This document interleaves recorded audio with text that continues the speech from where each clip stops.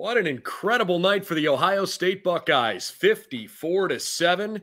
What we learned? Well, we learned an awful lot from Ohio State, who most certainly did not have a bye-week hangover on a night where their freshman stars again took center stage. We've got a lot to talk about. The Buckeyes go on the road in a rainy environment to open the second half of the year and absolutely blew the doors off of the Indiana Hoosiers. What we learned, Buckeye Breakdown, our post-game reaction live, coming up next here on Buckeyes Now.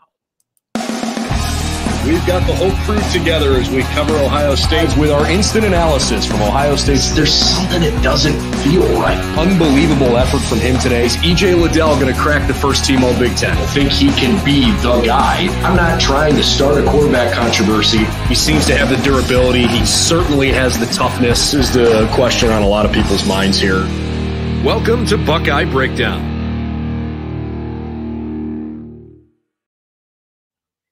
What's going on, everybody? Welcome back to Buckeye Breakdown. Alongside Andrew Lind, I'm Brendan Gulick.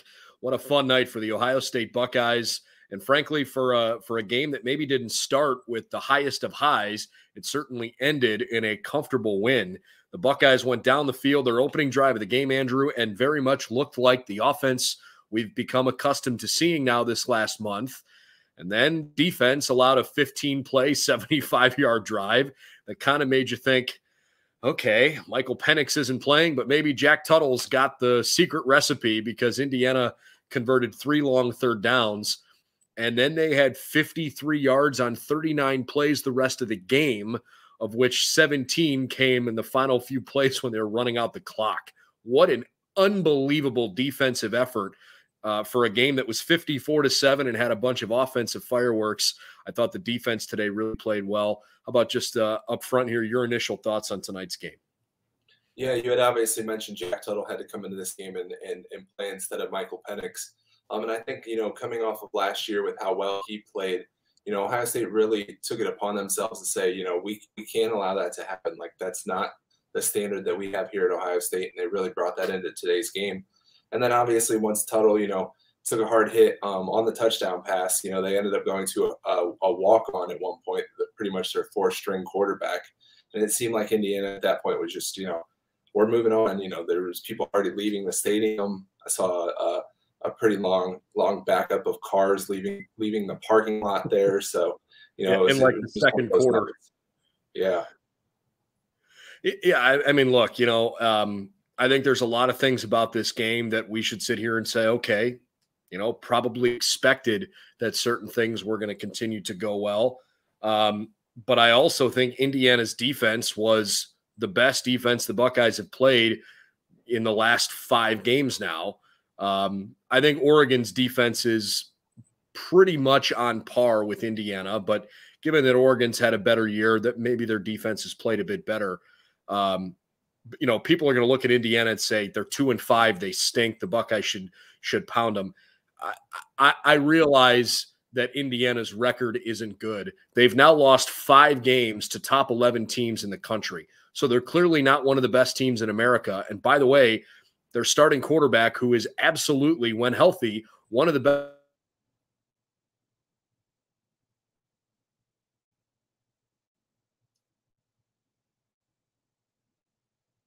All-American. Indiana's got talent. There's no doubt about that. But they don't have a guy, pulling the trigger right now at quarterback that is going to be able to get the job done. And I think it became pretty obvious the offensive line for Indiana got overwhelmed. The quarterbacks weren't able to make plays quickly enough, and the game just sort of spiraled out of control. But for me, I was glad to see C.J. Stroud continue to look healthy, to throw with confidence. He scrambled and kept his eyes downfield. He found open targets, and he didn't seem to be bothered by the rain. And sometimes for young quarterbacks, that's not something you take for granted. So that was a big takeaway for me. Yeah, and obviously for all of the, the increased confidence that we've seen from CJ over the last 4 or 5 weeks, I think the same thing kind of happened with Indiana as well. But on the opposite side, they've obviously played one of the toughest schedules in the country just based upon who they've lost to, with, like you said, 5 of them being within the top 11. And, it kind of just snowballs from there.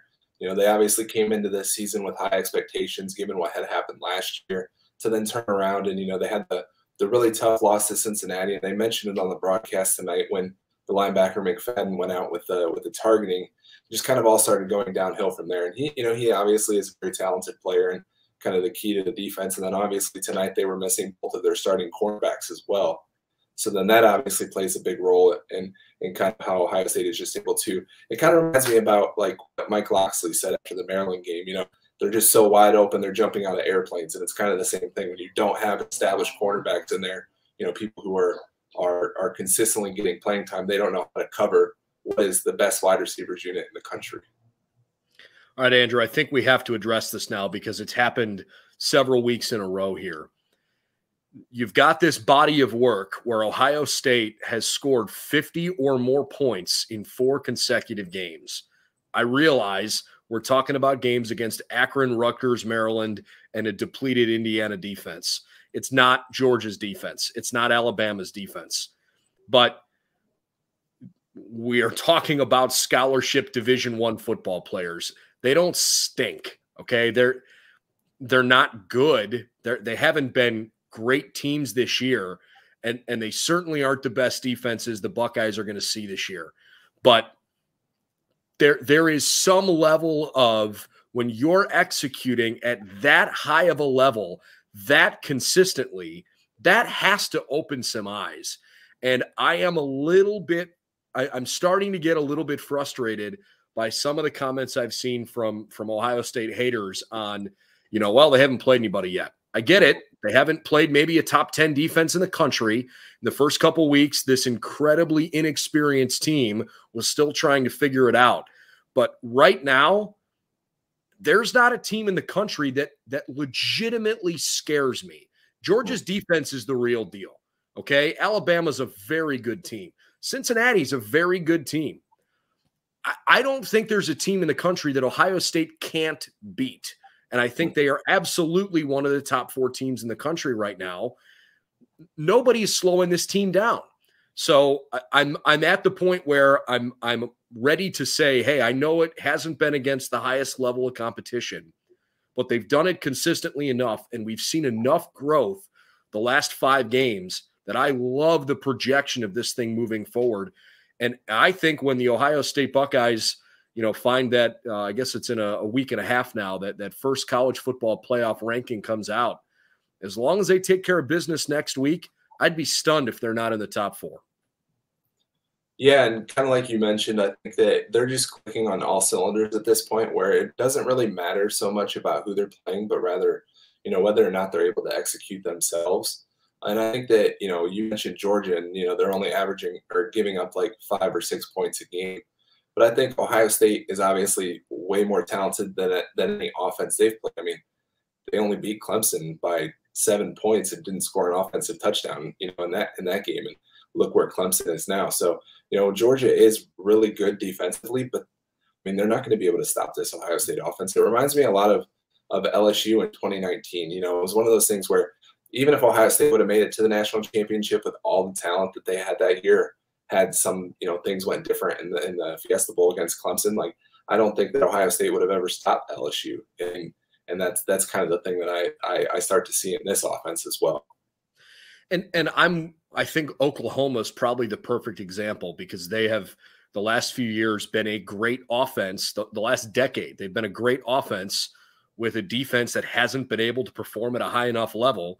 And the couple times they've gotten in the playoff, they've gotten whacked. They've never won a college football playoff game.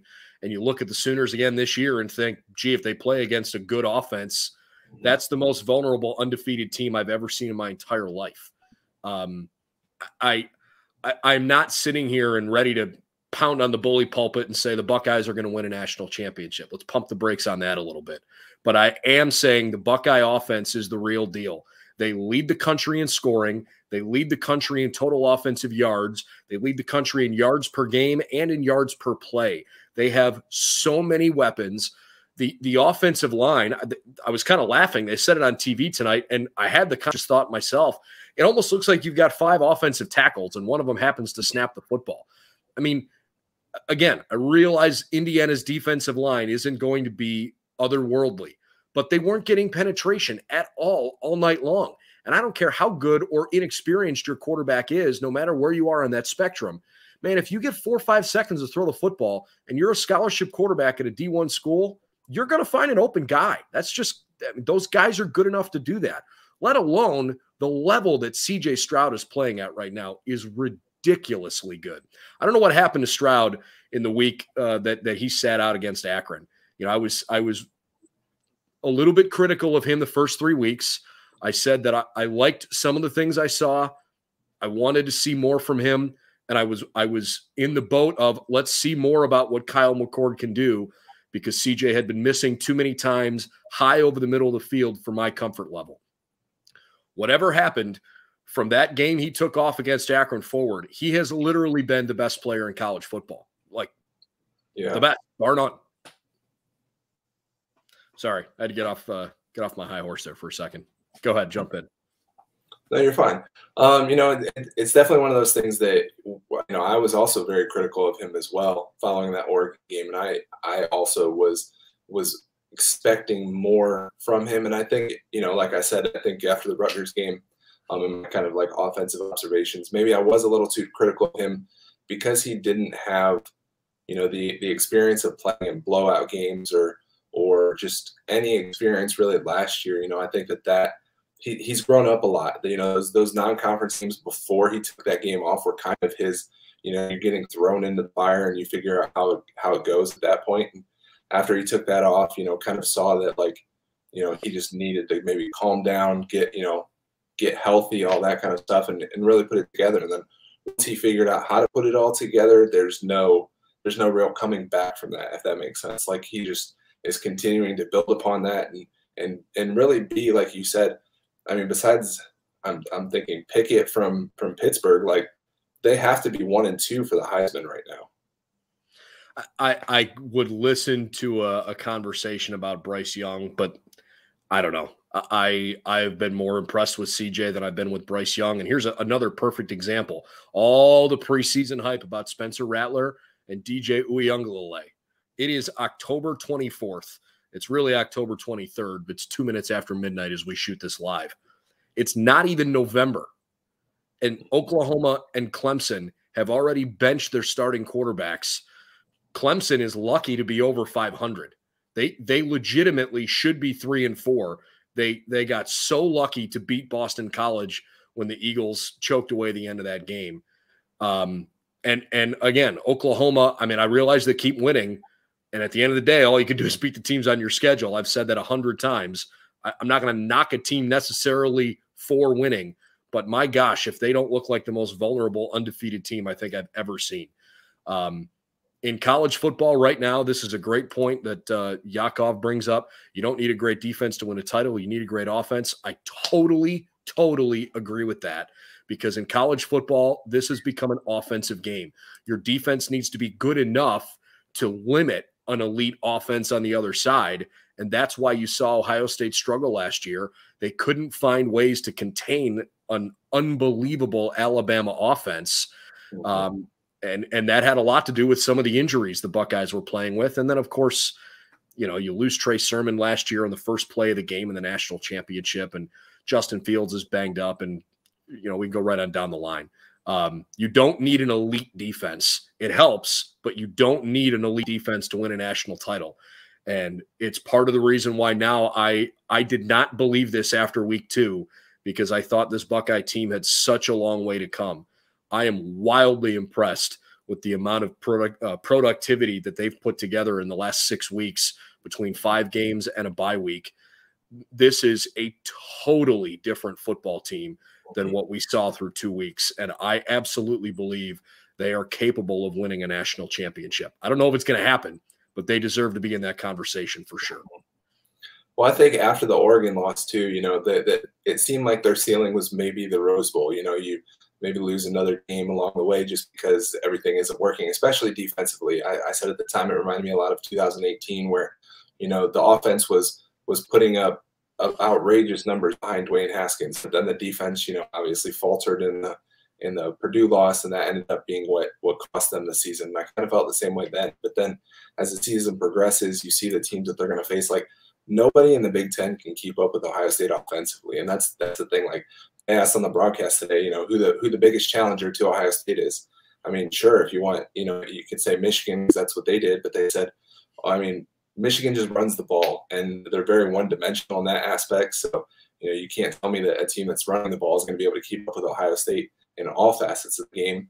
Penn State looked as vulnerable as ever today. Obviously losing the 9 overtime game. So Michigan State, will learn a lot about them against Michigan next week. So, it just doesn't seem like the schedule is as tough as it did before. I don't want to sound elitist, okay? But I look at just the last couple of weeks in the Big Ten. Iowa loses to Purdue, right? Mm-hmm.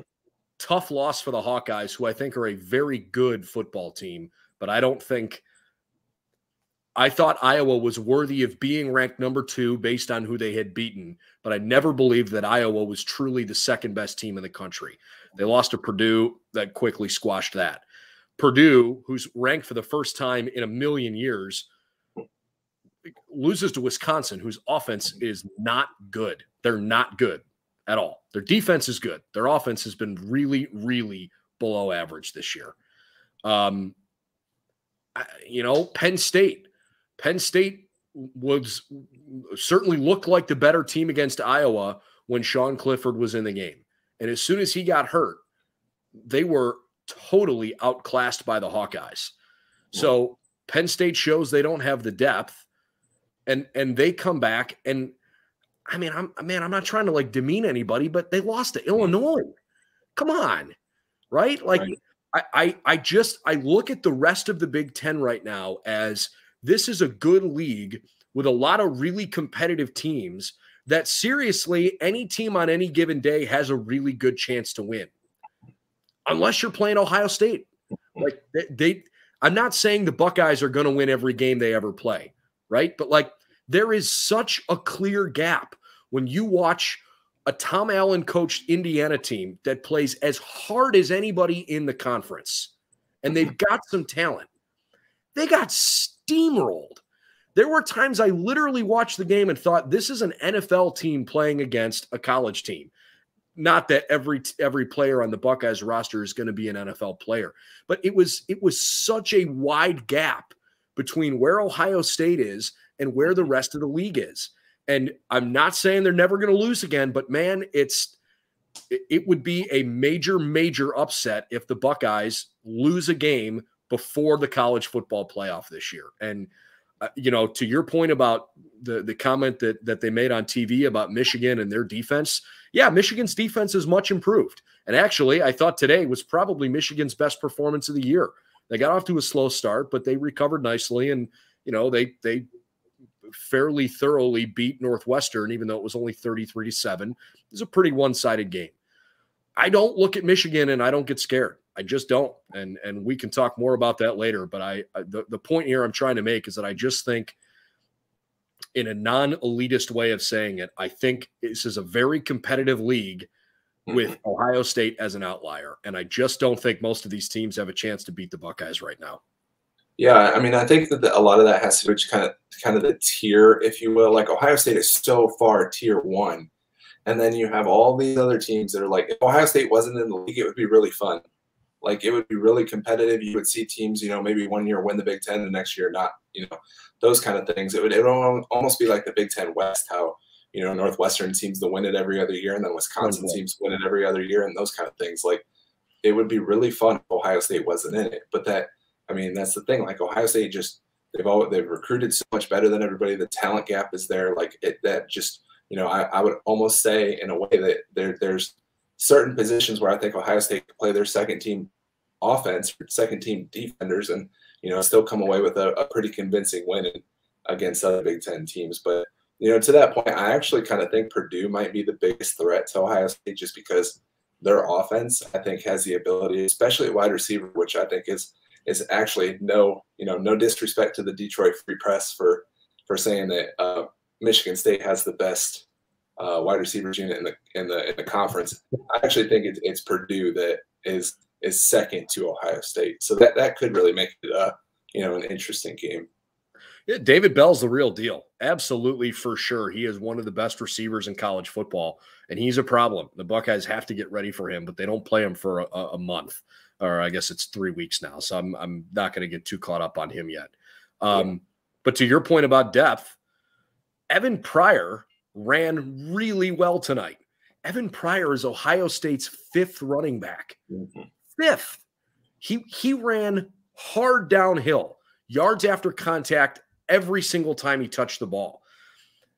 You know, it's a depth thing, and you know, it's kind of an embarrassment of riches for the Buckeyes. The reality is they do play in this league, and they are going to be the favorites until somebody can recruit consistently at the level that they are. But I am impressed with the humility that the Buckeyes approach this with, because again, to Tom Luganbill's point on TV tonight, you could see Ryan Day and Tony Alford and Al Washington coaching these guys hard when the game was not even close. The outcome was never, ever in doubt from the middle of the second quarter on. And yet coaching guys hard to not miss little details when they're getting valuable reps in the fourth quarter, because that's what held Ohio State back last year. They had the pieces they thought they could use to win a national championship, and it just didn't manifest itself because they didn't have a chance to build any depth. This year, they had those non-conference games, and thankfully, the way the schedule is shaken out, they played Rutgers and Maryland and Indiana and Akron in 4 consecutive games where you scored 50 points, and you can get the second half of your roster in for like legitimate stretches of play. I don't know what the number is. I'd have to look it up, but I think Jack Miller and Kyle McCord have both gotten in maybe all 4 of the last 4 games. You're playing 3 quarterbacks a game. Again, the development of talent deep on the roster. I got a wooden table in front of me, okay? I'm knocking on wood. If CJ Stroud gets hurt, you got to have a guy that can keep this thing going, right? You certainly don't want it to happen, but you have to be able to continue moving forward if one bad play happens. And you know, that's why Ohio State is considered one of the top teams in college football every year, because they develop their talent better than just about anybody else. Well, and I think there's 2 really good points there as well. And, you know, we talked about the talent gap that exists in the Big Ten. And I think that, one, you really see it in the freshmen. Like, you literally can just name off more than a dozen freshmen who are already making an impact on this roster. And, you know, that speaks to the future and, like, how good they're going to be moving forward. If they're getting that valuable experience this year, and, you know, there are, like, you know, they could get valuable reps in playoff games, those kind of things. So, you know, that's only going to pay off in the future. But then, you know, you talked about just being able to, you know, get them in the game. And Ryan Day talked about this afterwards too, you know, being able to sit there and say, like, we're going to coach these kids up all the way until the end. You know, that makes you comfortable when, if a player goes down, for example, Luke Pippler, knock on wood, goes down. You know that, you know, you have Harry Miller, you have even Toby Wilson at this point. He's been getting so many reps as a freshman walk-on that you would feel comfortable with him going in and, you know, performing to a standard that Ohio State has set. I think we continue to see that this team, you know, has the pieces, continues to take the right steps. Did not look past Indiana tonight. I mean, you got this Penn State game looming on the horizon. There's no doubt that as soon as the Buckeyes lost to Oregon, you know, they flipped the page and turned it to Tulsa.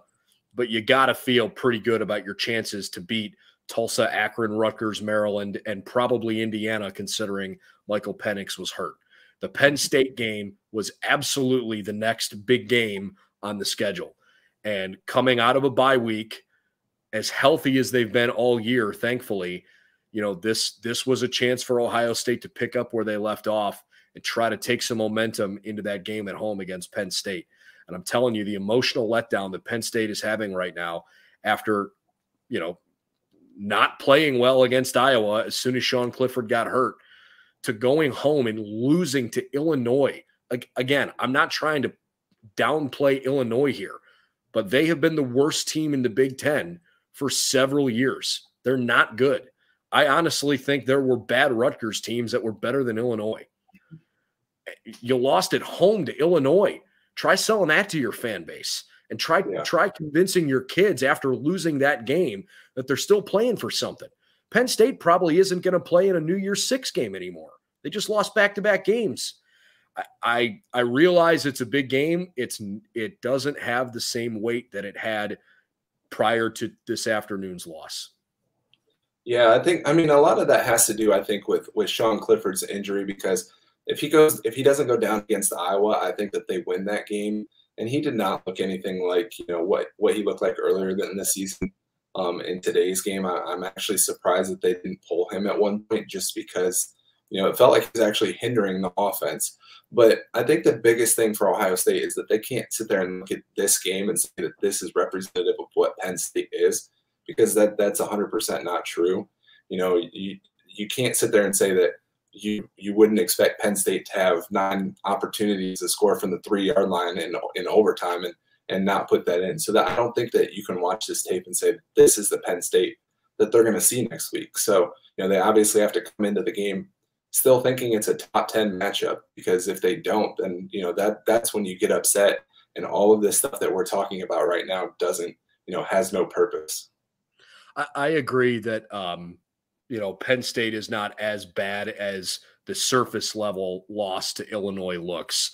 And I said all week, just in conversations with folks, that I thought it was dumb that Penn State was going to play Sean Clifford today, because if he was hurt, and that's why you lost to Iowa. I mean, as soon as he came out of the game, that game flipped, right? Yeah. To me, he needs to be 100% if you have any chance to beat the Buckeyes. I was really surprised that Sean Clifford played today against Illinois. And then they lost to Illinois. So, insult to injury at that point. Yeah, just a tough scene. To be honest with you, for as excited as I am for Ohio State to host Penn State under the lights, big game next weekend, I'm actually probably more excited to watch Michigan State and just see those two teams go at each other. It's the best competition that either of those two teams will have played all year. I don't care what their ranking is in the AP. Michigan State is as good a running attack as Michigan is seed for sure. And I think Michigan's defense is absolutely the best defense that Michigan State has played so far. I'm not totally sold on Michigan State's depth yet. And I've mentioned a few times, I don't think that Cade McNamara and J.J. McCarthy as a, combination of quarterbacks is the right answer. I think if you have 2 quarterbacks, you don't have one. And it's not like they're running specific packages for one guy. They're just flipping them in and out. And I think quarterback has obviously been the problem for Jim Harbaugh since he took over. And I don't think he's figured it out yet. I think both those guys have some talent, but I don't like the fact they're bouncing back and forth, and neither of them have really run away with the job. Next week's game is going to be very, very interesting in East Lansing. That's a game to watch for sure. Yeah, I mean, I think that's going to tell us a lot about both teams and whether or not Ohio State has to worry about one more than the other necessarily. But I think you made a really good point when you brought up Cade McNamara and J.J. McCarthy, because I think that's the reason that Ohio State shouldn't really fear anybody in the Big Ten, and it's because there isn't really a great quarterback outside of C.J. Stroud, or at least on Ohio State's roster. I don't think that anybody is capable of putting up 400 yards and 5 touchdowns in a single game, and I certainly don't expect it from this Michigan State game. I mean, in fact, it would probably end up being like a 20-13, one of those type of games. So it'll still be really fun to watch, really interesting to see about, which team is really a threat to Ohio State in that respect. Again, man, Michigan beat Rutgers 20-13. Look what Ohio State did to Rutgers. Michigan is fine. They are a good football team. They are not even close to being on Ohio State's level. Could they beat the Buckeyes? Is it possible? Yeah, it's possible. It is highly improbable, in my opinion. I think Ohio State does a great job of not overlooking opponents. I think Ryan Day and his staff do a really, really good job of making sure the guys understand that they need to respect who they're playing and maximize their opportunities, because the Buckeyes have been snake bitten the last couple of years in the college football playoff. And if they want to find a way to be the ones holding the trophy at the end of the year, they can't take any game, any snap, any rep for granted. You've got to find a way to be your best, because you have to elevate to the highest level you can play at the end of the year, or you're going to lose. And we've seen that the last 2 years with teams, with rosters that were absolutely good enough to win it all. Ohio State in 2019 was absolutely good enough to win the national championship. And last year, if they were healthy, absolutely good enough to win the whole thing. But it wasn't quite enough. I don't think anybody at the beginning of the season was saying this could be a national championship caliber team. We had no idea who the starting quarterback was going to be until, a week before the season started. And that person was, whoever it was, obviously hadn't played with any valuable playing time. But what we've seen through these first 7 games now is awfully impressive. And I think Ohio State's ceiling is as high as it's ever been. I saw a comment here of something that I wrote about, and I wanted to chime in on this. Razmataz says, the new 2-point conversion rule for overtime stinks. It's supposed to limit injuries, but 9 so-called overtimes made for bad football, and Illinois quarterback Sitkowski got hurt anyways. Yes, Sitkowski got hurt. I hated to see that. I don't like seeing guys get hurt. I actually kind of like it. They played – you play a 60-minute game. You have an overtime period with normal rules governing play. You have a second overtime period with normal rules that only stipulate afterward you got to go for 2, just to kind of get the game moving, right? And if you're still tied after an hour's worth of play and 2 overtimes, like, the game is obviously coming down to make or break, decisions anyways. I don't need to see a team that has taken 70 snaps continue to slog it out to maybe kick a field goal or maybe score on a broken play. Don't get me wrong. It was wild. Like, it was, what are we watching here? I mean, the whole time I'm watching the game, I'm like, this is awesome. What's going on? How are you throwing? Oh my God, he's a yard short. Like, it was entertaining for me. I loved it. I really enjoyed that. It was weird. It was different, but I really liked it. See, I'm really conflicted about it because I've always loved college football's overtime rules. Just the fact that teams get to kind of go back and forth, and just it can end up something crazy like LSU and Texas A&M a couple years ago when it was like 73-71 and 7 overtimes. Like, that is what makes college football great to me. And I think at first glance, I even said it on Twitter, I was not happy with the overtime rules because I just think that it speeds things up in a way that I think feels unnatural. But at the same time, like, I could not take my eyes off of it because it was just like one of those things, like, it just one play, bam, one play, bam, one play, bam. And then, like, it just felt like it was just so fast paced and it was such a different thing that it was kind of exciting. But I think there's still so many issues with it too, because it seemed like every time Illinois had the ball first, they wanted to get away from Penn State's end zone. So they had to walk 100 yards to the other side of the field. And then they do that, and then they would not score. And then Penn State would get the ball first, and they go back to their side because they wanted Illinois to go in the student section. And it just, like, that just seemed like so. It's a little gimmicky. Much. I can imagine, like, if you have a nosebleed seat and you're watching that, you're probably like, what is going on? Like, come on, this has to, something's got to give somewhere along the way. But I don't know. I mean, I am all for exploring different ways to come up with a better solution. It's the first time I've seen it. I don't know if it's the best answer, but I also don't know if the game where you referenced the 270-point game or 270-point final scores, does it really matter if it's both teams keep scoring touchdowns or both teams hitting 2-point conversions? I would be interested to see some analytics on previous overtime games and how long they've gone, how many extra plays get run. Is a game that's 9 overtimes the equivalent of like an old 4 overtime game, or maybe even a 3 overtime game, because you really only ran 6 extra plays, or I guess 7 in overtimes 3 through 9, right? You got the first 2 that are what they are. Then overtimes 3 through 9, you run 1 play in each. Well, you might run 7 plays in an overtime period. So that game could have looked the same as a regular, 3 overtime game. But it had the potential to end the game on every play, which I think is kind of cool. Yeah.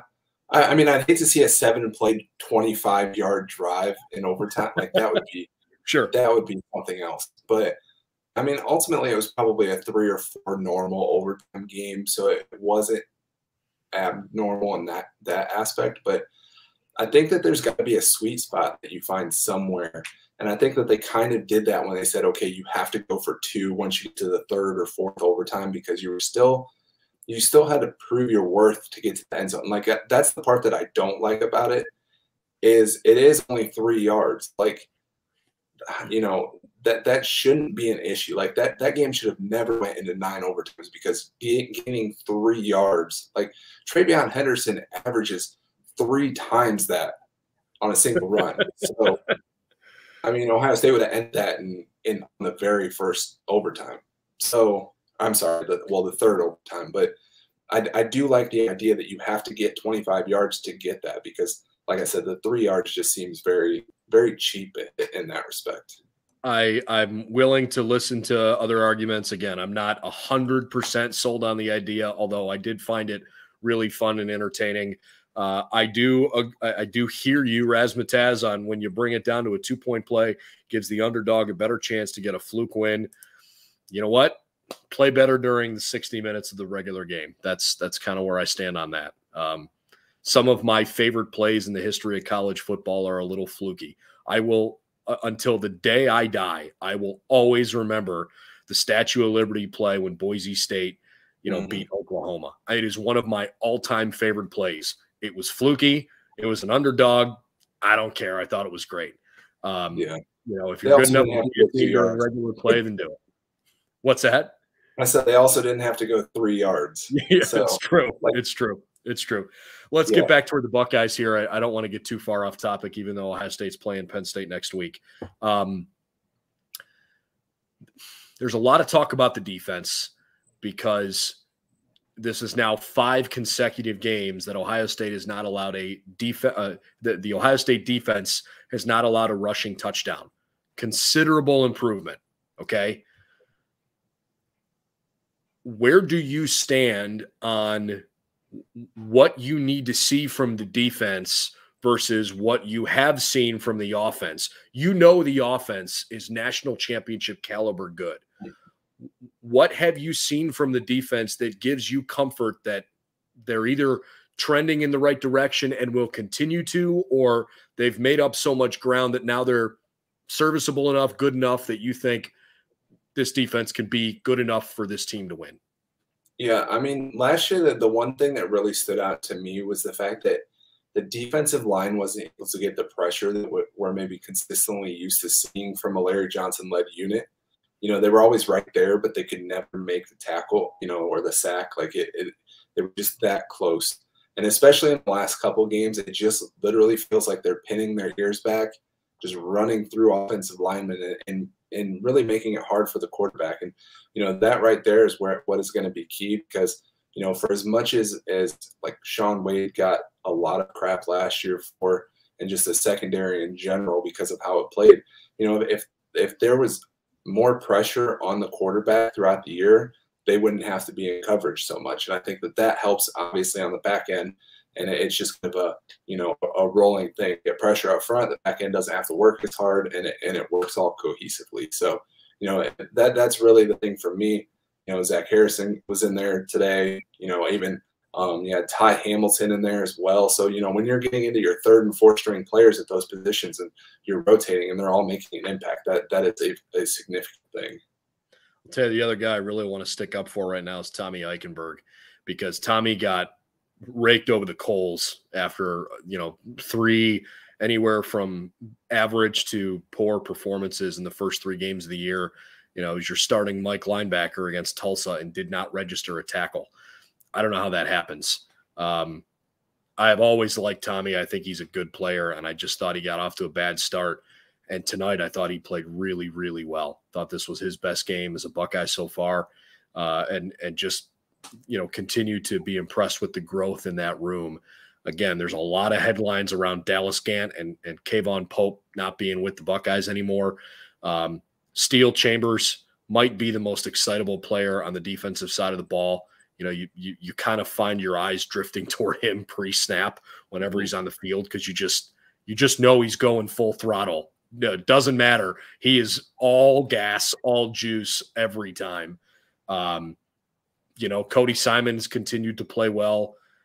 I like the development from that unit, which was so necessary after a couple of bad weeks. But Tommy Eichenberg in particular, I thought played well.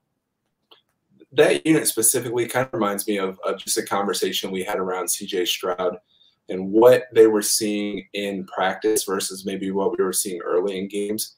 And I kind of get the same sense with the linebackers as well. You know, maybe it took them a while to finally turn into what they are now. But it's clear that the dynamics have changed there, where they are just full of confidence, and everybody who comes into the game knows their role and knows, you know, exactly what they need to do. You know, I wonder, you know, maybe Dallas Gant and Kayvon Pope leaving is, you know, it's obviously not great when any player feels that they didn't get what they maybe felt they were promised, or, you know, just what they worked for.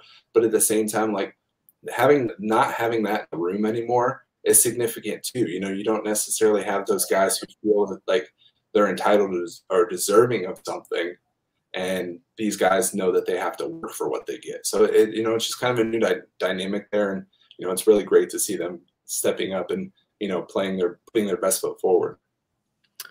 It's a fun team to watch right now, and I am as excited as I could have genuinely hoped to be for the rest of the year, because I think, like a lot of Buckeye fans, man, after 2 weeks, it wasn't looking great. And, you know, all hope was not lost, but my gosh, the Buckeyes had a long way to go and needed a lot of things to go their way if they were going to climb back into a college football playoff conversation.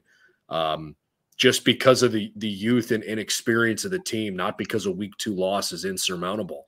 And the combination of a lot of other teams around the country not looking nearly as dominant as we've seen in past years, and the growth we've seen from this team, I think they are absolutely right at the top of the conversation for the college football playoff. And the reality is they can't afford to stub their toe, so they can't afford to take anybody lightly, because if they lose again, they're probably not getting in the playoff. It's that simple. A 2-loss team has never gotten in the playoff, and there's going to be too many other 1-loss teams that are going to have a good resume or a good shot to get there. So they can't afford to just say, hey, you know, Penn State has lost 2 in a row, we're going to take this team at home, no problem. They got to lay it on them. And I think that makes it fun, because you know you're going to get the most focused effort you can get, because your goals are still attainable, but there's no margin for error anymore. And for a young team that maybe doesn't know any better, I think that's kind of fun. And I know Buckeye Nation is looking forward to watching the rest of this season. I think you made a really good point there too, you know, with just it being a young team, you know, maybe not knowing any better and knowing the pressure that comes with it. They play really loose, and there isn't, like, they know that they can't lose a game. Like, that's understood just because of the situation. But at the same time, I don't think that kind of rules their thoughts. I don't think that they allow that to be the thing that they think about all the time. They just go out there and play, and they do what they're supposed to do. And they know that if they do what they're supposed to do on a weekly basis, then the rest of it will take care of itself. A lot of interesting comments, and I love the conversation, guys. I hope you'll keep that up. We'll go here for a couple more minutes. In the meantime, if you haven't yet, we'd really appreciate it. Please subscribe to our YouTube channel. We do content like this all the time. We love to interact with you guys, and you know, certainly cover post-game and cover team the team as closely as we can. Would appreciate your support if you'd be willing to subscribe and like the video. You know, other guys I think that maybe have stepped up into more meaningful roles here lately. I know JT Tuimoloau has seen the field a lot. I was super psyched to see him get a sack tonight. Sometimes, you know, that you gotta feel like you're being rewarded for not just getting on the field and, you know, causing some chaos. You like to see that the stat sheet said you got a sack. You like to feel like you're getting home, and I think there's a lot more of that in his future. Yeah, I know his parents were in attendance today too. I saw they flew out to Indianapolis, so you know, it was obviously a big thing for him to get that sack with him and with them in attendance. And it really is just one of those things where you see all these players. We talked about this earlier tonight. Seeing them all kind of put it together and know that they're talented and just the future that Ohio State has in front of it with all these freshmen and just underclassmen who are playing a significant role in where Ohio State is right now. Because if you have Travion Henderson and Tyleik Williams against Tulsa, maybe that game is different. So there's so many examples of that, and it's awesome to see them all stepping up in big ways. Like you kind of expected what was a top-ranked class according to Sports Illustrated All-American. And it really just them taking that step forward. This offense is so fast and has such an explosive nature that it honestly feels like anywhere on the field they can score. You even saw a couple weeks ago an 85-yard non-scoring play. I mean, they just have the ability, whether it's a long pass, and it's caught in the end zone, or Travion Henderson's 70-yard screen pass and mostly run for a touchdown against Minnesota. The athleticism, the speed, the home run nature of a lot of the skill positions on this offense, it's just fun to watch because you always feel like if there's time on the clock, they got a shot. And it's going to take an unbelievable defensive effort to slow this team down. You cross your fingers for good health. The team's going to be prepared. They're well coached, and you hope you keep getting good shots to as Ryan Day says, to keep swinging, because this team is as fun to watch right now as any Ohio State team has been in recent memory. Yeah, and I think that quick strike ability is actually going to come in handy here in one of these next couple games. Like, I just feel like, they might be in a situation where they need to go into halftime with some momentum, get the ball back maybe in their own territory. And Ryan Day said, you know what, we have the weapons to go down and get some points right now that's going to spark us in the second half. And I think that, that we're really going to see that come into play here soon. Ohio State 54, Indiana 7. Couple of numbers before we wrap up. The Buckeyes 539 total yards of offense. Indiana had 128, and again 75 of those were on the first drive of the game. They had 53 yards the rest of the game, and 17 of those 53 yards came on the final 4 running plays when Indiana was running out the clock. They basically had 40 yards of offense in meaningful situations through 3.5 quarters. That is ridiculous. It's legitimately about a yard per play. Great defensive effort tonight. Again, I realize Indiana was playing their second, third, and fourth string quarterbacks. You still got to go out and execute, and I thought the Buckeyes did a really good job there. CJ Stroud, 21 of 28 for 266, 4 touchdowns, no picks. Not going to complain about that. Every single drive that CJ Stroud has been on the field since the beginning of the Rutgers game, Ohio State has scored, and only one of those drives has resulted in a field goal.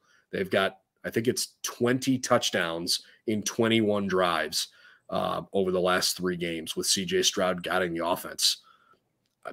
I mean, can't ask for more. I guess it could be 21, right? I mean, like, what do you need? What could be better than that? Like, they're not turning it over, they're scoring, and they're mauling their opponent.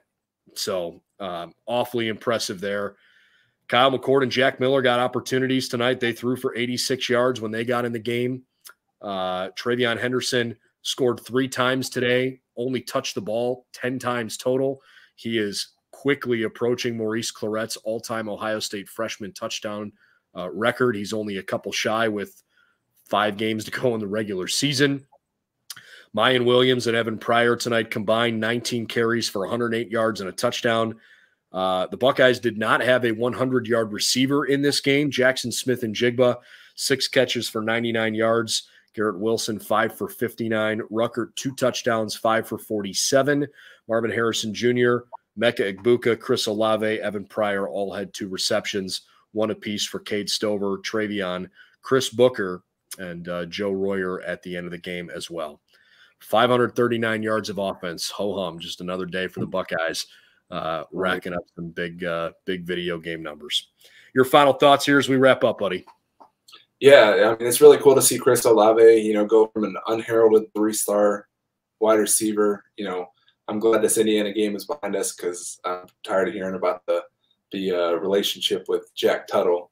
I think we've heard that for the last 3 years. But it's really cool to see him go from that to then becoming and approaching Ohio State's all-time leading touchdown receptions.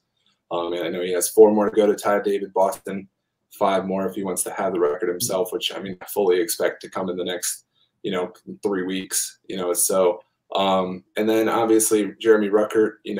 It's nice to see him getting involved. He does a lot of the dirty work that you don't really see and as you're watching the game, but then for him to get rewarded, throughout this game and just continue to remain humble and just do what he needs to do, like that is a very impactful, important part of this team.